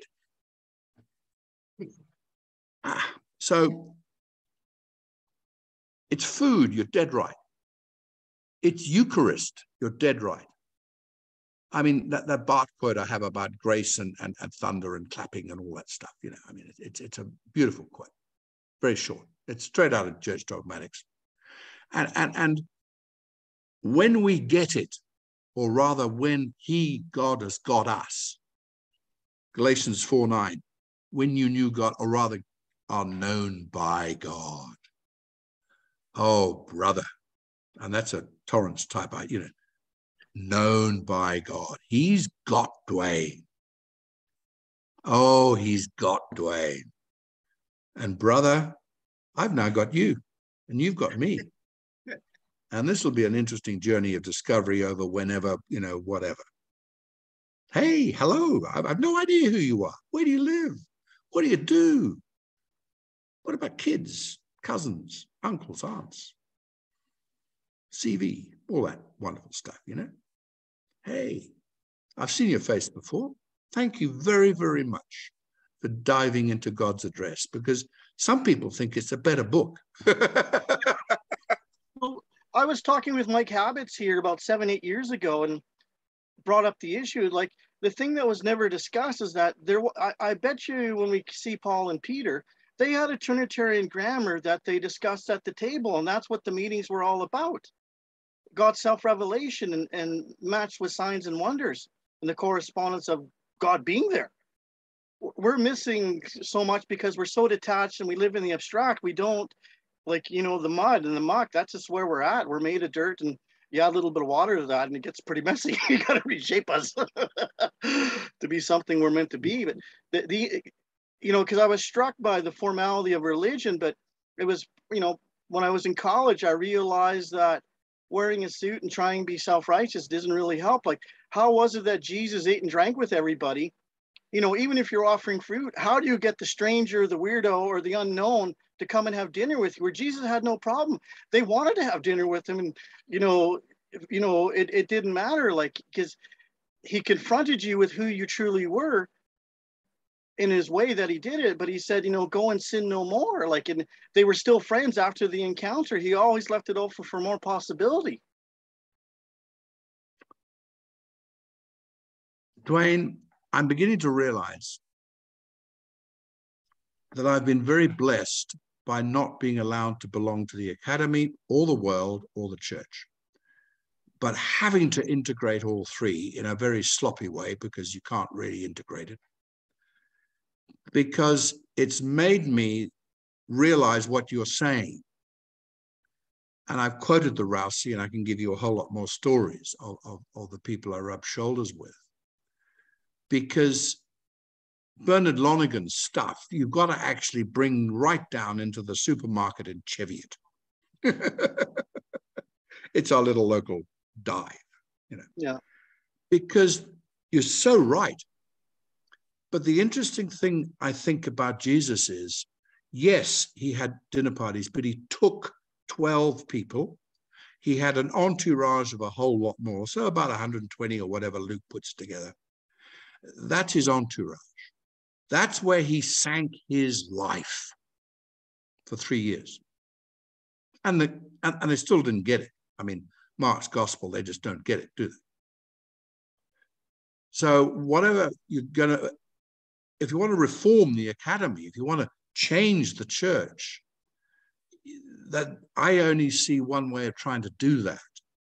And I've tried to practice it as a full-time parish priest. I'm going back into an institution where I think we're going to practice some more of that again in a different way. But you're so right. And I have no idea what your academic context is or whatever else. I mean, I'm looking at your bookshelf and so on. I don't know what leverage you have or what levers there may even be there to pull in your institution. I don't know what friends you have, because you need support. You can't do this alone. Well, what I did was, what happened was I was taught at Regent College, so I got a chance to meet Colin Gunton and Alan Torrance. And yeah. But what happened was, Jim, I listened to what Jim Houston was saying, and he said, I know Jim. Well, he's a good friend of mine, and if it wasn't for him, I wouldn't be the same. We both love the Apostle Paul, but what he said was, far too more than you could ever practice, and you're going to be judged for this stuff. You got to absorb this material. You've got to inculcate it. You've got to practice it. You got to be this way, and that's more substantial. So I left the academy and I just visit and talk with all these friends of mine, and I appreciate it. And I do all this self-guided tutorial work and visit people over meals to talk about where I'm at and what's going on. But what happened was, our church actually got visited by Jesus, like you were talking about the beginning of the meeting, and it's no joke. And it was so funny because I told the pastor Jesus was going to visit you. I said, I don't know exactly when, but he's going to come and talk to you. And because this is what our church has been struggling with, how to actually make the Eucharist, the Lord's Supper, the agape more hospitable and more allowing God's space to actually change us. He's encountering us. And so the funny thing was, he was preaching on Revelation. That's what I told him. I started laughing hysteric. I said, "You fool, you picked the wrong book." Because depending on how you teach it, he's gonna come to you. And so it's about 10 weeks later when he was preaching on the Church of Sardis, when he woke him up in the middle of the night, and he said, "Alan, what are you doing? This isn't your church." Exactly like you said. And then the second thing he said to him was, when you were younger, you used to pray for wisdom and guidance to rule over my people, like Solomon or whatever. Who am I? But you don't do that anymore. You just presumptuously go and do what you think. And I didn't ask you to do that. And then the third thing was for the congregation to remember, and no one recognizes remembrance, reminder. That's the Lord's table where we proclaim the Lord's death and he comes again. As soon as you forget that, you forget everything. And there's no other sermon that you have to preach, and everything flows from the Lord's table. If you don't get the message at the Lord's table, I could spend 10,000 words, like Paul says. I'd rather speak in 5 words: Christ crucified and resurrection. That's it. If you hear that and believe that, you understand the story. But the Lord's table is how it's portrayed, and you take it with you wherever you go, so that no matter where we go in this priesthood that we're involved in, if we have the Lord's table, we don't have to preach Christ any better. You can't preach it any better. And so he was woken up and we were challenged, but he went back to sleep. And that church is under judgment right now. And we were given all kinds of revelations and visits in the third heaven from some of the different prophets that were there. And that's the problem, like Jim used to talk about. God wants to be so close to us, but we're offended by how close he really wants to be with us, because we can't even handle being close to ourselves. Whoa. Dwayne, thank you. Thank you. Thank you.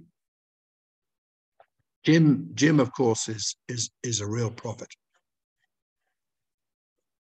Genuine prophet. Mm-hmm. Beautiful man. I don't know if you know him, Marty. Jim Houston, yeah, I know him well. He's written commendations for me, and his last book on child theology, I have an article on John McMurray in that book, so that he asked me to write. So yeah. Yeah, Jim's published 4 books in the last year and a half. he's doing surgery and the Psalms with Ruth Walke, and this one on child theology and stuff.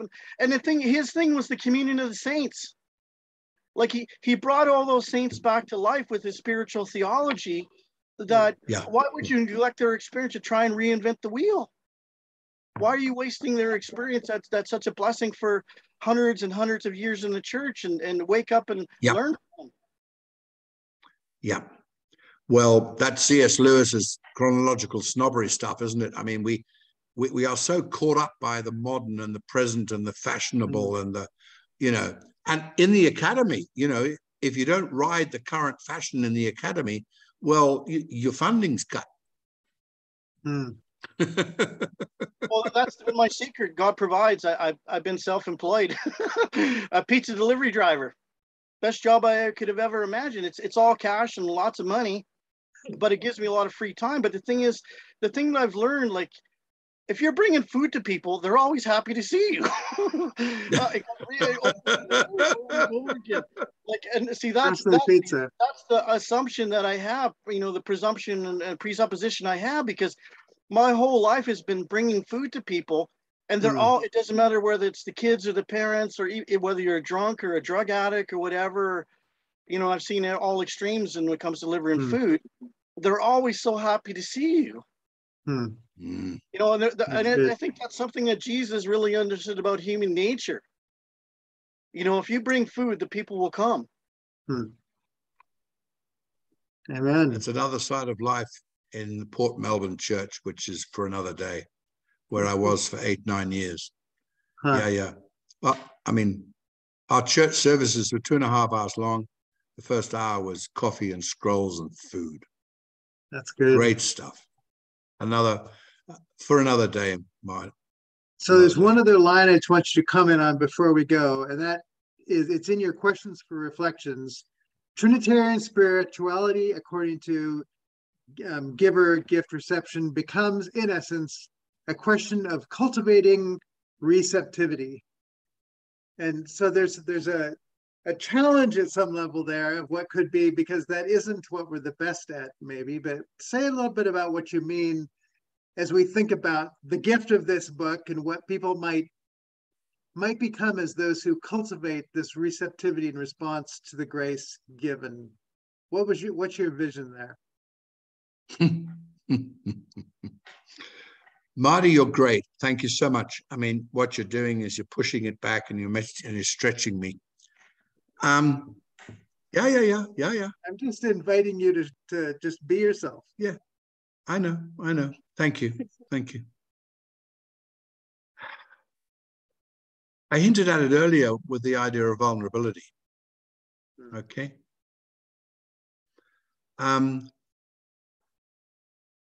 Whether we like it or not, the pond in which we've been swimming for a few decades, most of us, is sort of Western. I've only been to the States 7 or 8 times now. And the States is not a homogeneous place whatsoever. You know that. It is big, it's broad, it's diverse in itself, let alone the multiculturalism of the place. But Western has certain assumptions to it. And in one sense, Willie Jennings is onto something about post-Enlightenment Westerners and so on. Receptivity means that Marty is gracious enough to flick me a paper that he's trying to edit a bit, and I just confuse the editor by giving more stuff.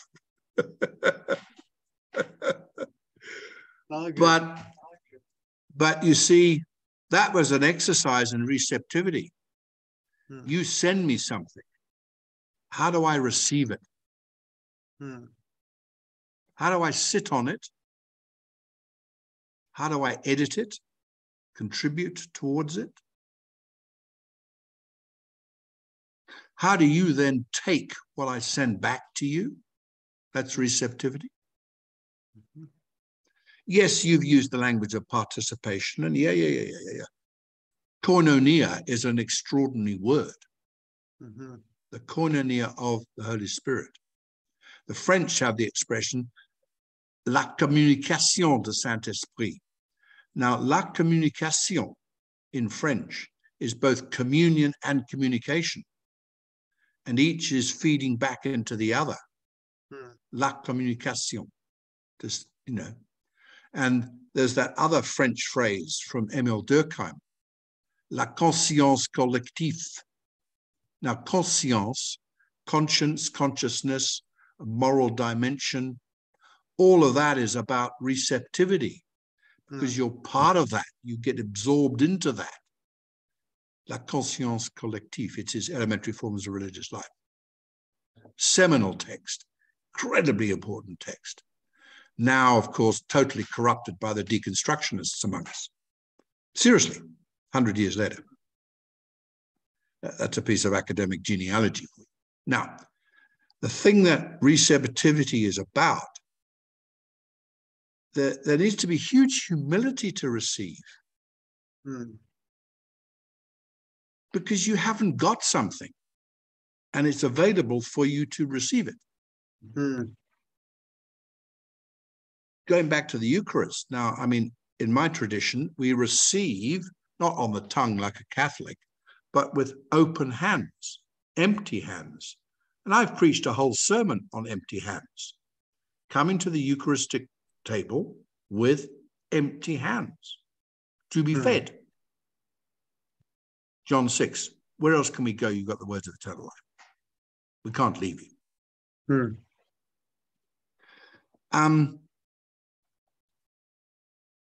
But the practices of receptivity are, for me, the practices of stillness.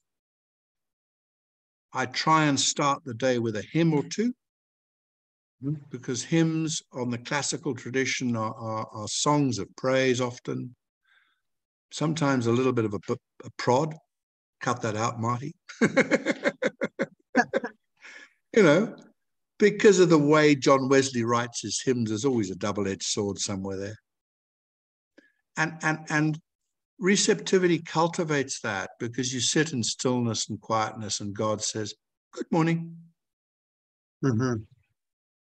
And for my friend and I this morning, he put in a kaleidoscopic piece of art with the pinks. And I'll send you a photo afterwards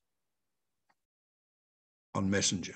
I mean, that's receptivity, eating your porridge. And what does he give you? It's wonder and awe and a gift, and you're open to it.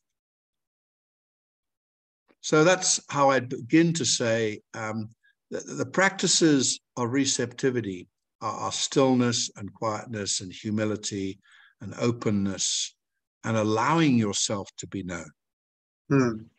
I'm a very, very private person, actually. I don't believe it. What? I don't believe it. Well, you've been given 5 or 7%, mate. Yes. Well, you're very full of bringing yourself to the present. So you seem to live that sense of the giftedness part of gifting yourself in your past and your words and all those things. So you are so much gift that it's hard to see the word private connected to that. Oh, mate. Oh, mate. The wells are deep. You know that. Your well is deep. Ask your spouse about it. Yeah. That's part of the mystery that is there to be discovered, right? Oh, yeah. The true academic just lives in the wonder of the mystery of one another and the God that makes us and goes with us. I mean, what a gift to be prodded in the 1970s about things Trinitarian. And then what a gift to go back and study under Alistair. And even now, what a gift to be able to talk with you guys. I mean, not much interaction. Hello, wavy to all you. This is recorded, and people will be able to view it on the Torrance website as well. So what you have today is not the full extent of the sharing of who you are. Indeed. No. I thank you for Ziegler. I mean, goodness me. I mean, you know, what lovely stuff. Yeah. He's our person next week. Once a month, we have a chapter out of T.F. Torrance's Space, Time, and the Resurrection now. So he's doing next week's chapter. So, is that the final chapter? No, he's in chapter 4, I think. Space, Time, and Resurrection. Okay. So yeah.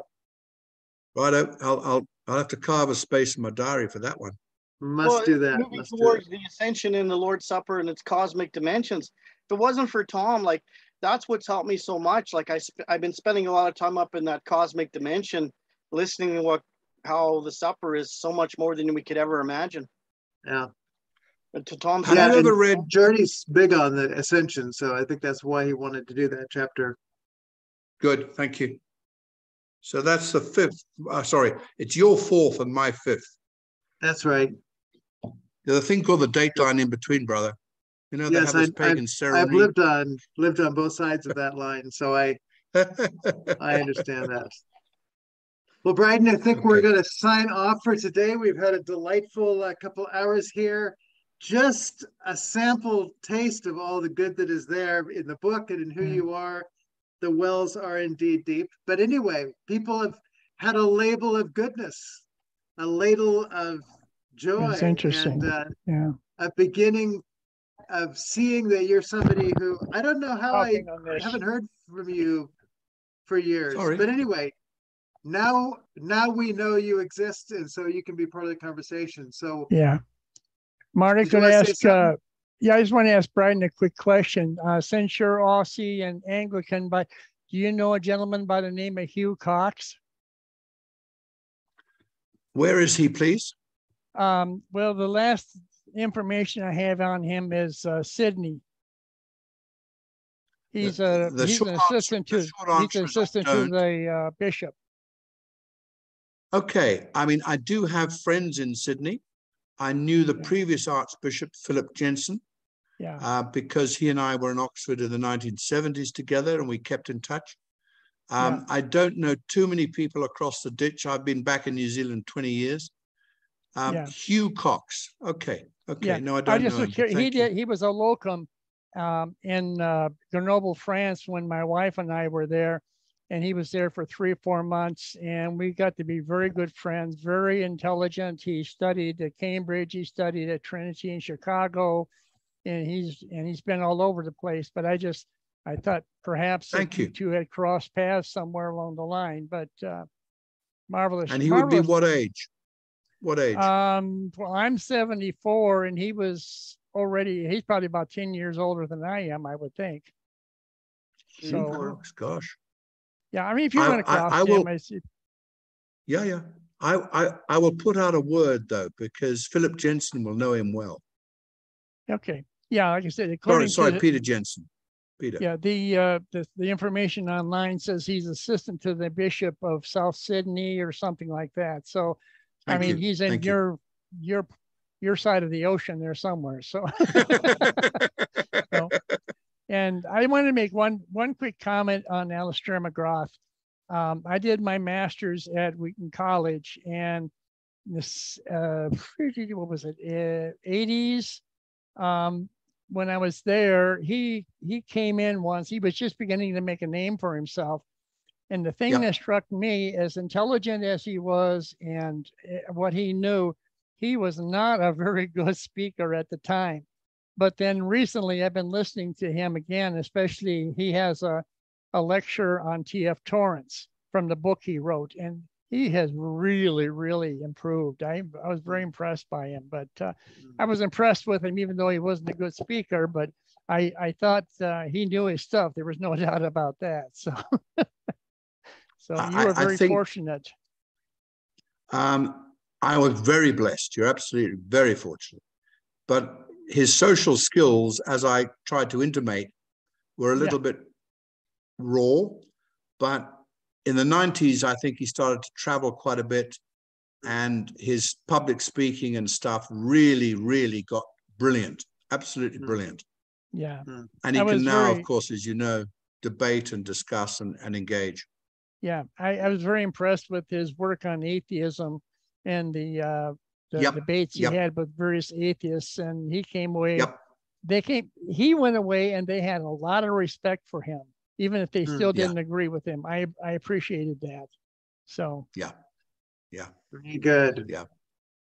Well, Bryden, the day is before you. May you rise with the sun and live in the glory of all God has for you this day. And we just, with gratitude, thank you for taking time to get up early and to spend this time with us. Yes. Absolute very pleasure. Much so. Absolute pleasure. And please come back again and speak with us. Oh, well, I mean, that's not up to me. Well, I will hopefully make time next week, because Ziegler's work I'm intrigued by. Okay. Very good. Good. Okay. Many blessings on you.